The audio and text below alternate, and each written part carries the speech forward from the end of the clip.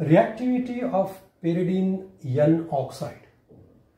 Under this heading, we are going to discuss two different reactions. One is nucleophilic substitution and another is electrophilic substitution, because these two reactions are common for aromatic ring, and pyridine-N-Oxide, this molecule, is aromatic compound.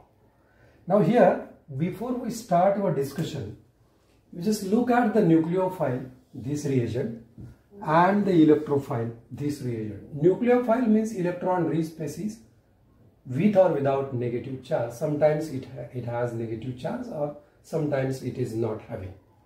And the electrophilic substitution means electron-deficient species where the positive charge is there, or sometimes there is no positive charge but electron-deficient center. In fact, electrophilic substitution reactions are more common reactions in aromatic compounds, particularly bromination, nitration, sulfonation, etc., as compared to the nucleophilic substitution reaction. For example, amination is a nucleophilic substitution reaction.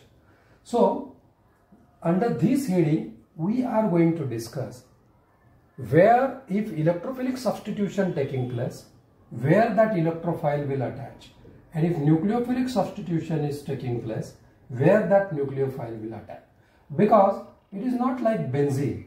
Here, if I give the number 1, 2, 3, 4, 5, 6. So in this heterocyclic compound, all carbons are not identical, just like benzene ring. That's why we have to face that problem if we are performing electrophilic substitution reaction, where to attach that incoming electrophile. So to decide the position of incoming electrophile or incoming nucleophile, we have to discuss its reactivity first. And to discuss its reactivity, we have to consider its resonance.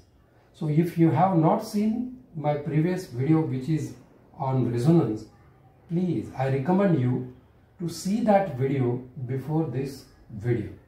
One more thing I want to add here, that to draw the resonance structures completely, I also recommend one more video, that is on formal charge determination. So you just watch these two videos, resonance and formal charge determination, before this video, because here you must able to draw resonating structures properly. Then and then only you can understand reactivity of pyridine-N-Oxide. Now let us start the discussion. Now to decide the position of electrophilic substituents and the nucleophilic substitution reactions, we have to consider its resonance. See here, on the nitrogen, oxygen is attached. Here oxygen is playing very vital role to decide the position of incoming electrophile and incoming nucleophile. Here, that's why I have written here two types of resonating structure. In first structure, this oxygen is actually removing electron density from the ring.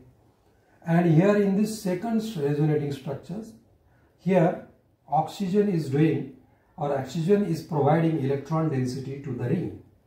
It is depend upon whether oxygen is removing that electron density or oxygen is donating that electron density, is depend on the reagent, what reagent we are using for the reaction. Now consider this one, where the oxygen is actually removing electron density. That's why I have shown that arrow. If oxygen is doing that work, then you have to shift to draw the first resonating structure, first pi bond over this nitrogen. Because nitrogen is already electron deficient, you can do that. If I move that bond over the nitrogen, lone pair will develop over the nitrogen and that positive charge will be vanished. So this is as per the formal charge determination. But something is lost from this carbon number 2, and that is what? There is a hydrogen, one more hydrogen is there. So there are actually 3 electrons on this carbon, that's why positive charge is developed. As if this positive charge is moved from nitrogen to the carbon. Now doing the same thing, you have to just move this pi bond, which is at adjacent position, to this bond, to this, on this bond, which is bond between 2 and 3, which is single bond. Now it will become double bond. If you do that, you will develop one more positive center. So this carbon is now losing its pi bond, and the same charge will develop here on this positive, on this carbon number 4. Now you can do the same thing. You can move the next pi bond in between this carbon number 4 and 5, and after doing that you will get this positive charge is moved at the carbon number 6. Now you can form one more structure by just shifting this lone pair in between nitrogen and carbon number 6. So you will get here again this kind of structure where the positive charge is present on the nitrogen. So in this way you have to draw the different resonative structure, and I have drawn here 2, 3, 4 and 5 resonating structure. Finally, I have combined all this structure to draw this resonance hybrid.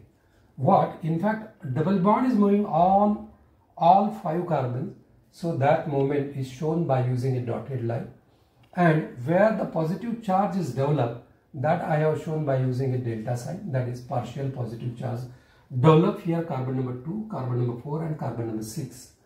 And if you look here, nitrogen, in some structure nitrogen having complete positive charge, but in some structure that positive charge is gone. That means complete positive charge is not there on the nitrogen. That's why it is shown by using a delta sign.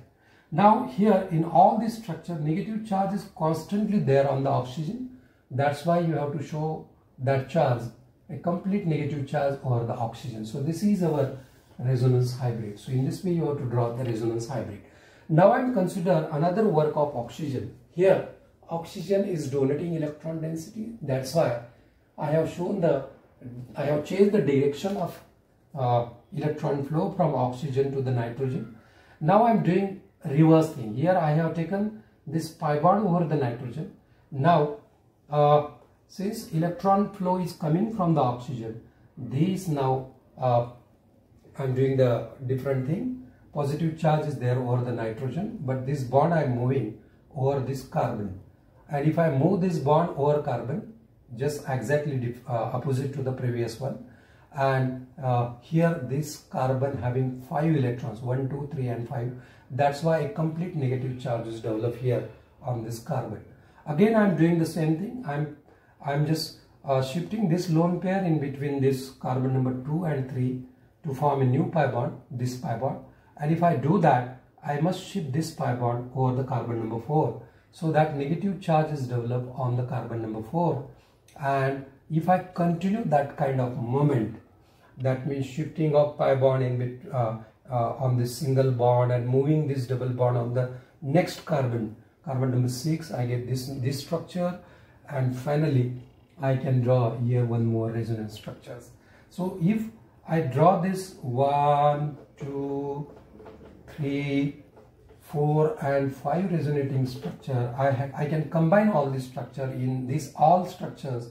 Double bond is moved over all carbons. That's why a dotted line, a circular dotted line is shown there, and you can see here in all structure a constant negative charge is there on the nitrogen. That's why I kept that positive charge over the nitrogen, but a negative charge over oxygen is vanished in some structure, and it is there only in 2 structures. That's why I put there partial negative charge. And I observe, or you can observe here, at carbon number 2, 4 and 6 there is a partial negative charge, because that negative charge is there in some structure, and in some structure that negative charge is vanished. So I can draw this resonance hybrid for next kind of resonating structure where the role of the oxygen is different. Now in presence of nucleophile is electron rich species. Now here this species having sufficient electron, so it will go to that carbons where the electrons are not present, or electron deficient carbon, or where positive charge is present.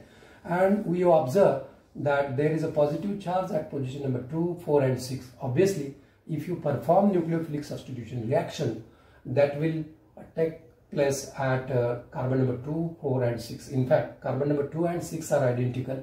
So mostly if you see here 50% this position, so and the 50% this one, or the less than 50% this one. So obviously nucleophilic substitution taking place at position number 2. And if position 2 is blocked, then only it will move to the fourth position. So you remember only one thing, nucleophilic substitution in pyridine-N-oxide taking place at 2, 4 and 6 position, particularly at second position or at fourth position. This is all about. Now if you want to perform electrophilic substitution reaction, another role of this resonating structure of oxygen you have to consider, that means pulling effect. And you can see here negative charge, partial negative charge is developed over 2, 4 and 6 carbon. So obviously this electron diffusion electrophile will go either at 2 position or say 6 position or 4th position. So electrophilic substitution taking place again at the same position, because the role of oxygen is changed as we change the reagent. And again this is mostly taking place at carbon number 2, or if they block, or if that is not available, then it will move to the 4th position, or it is depend on the concentration or reagent factor is playing most valuable role over here. And this is all about reactivity of pyridine-N-oxide. Thank you.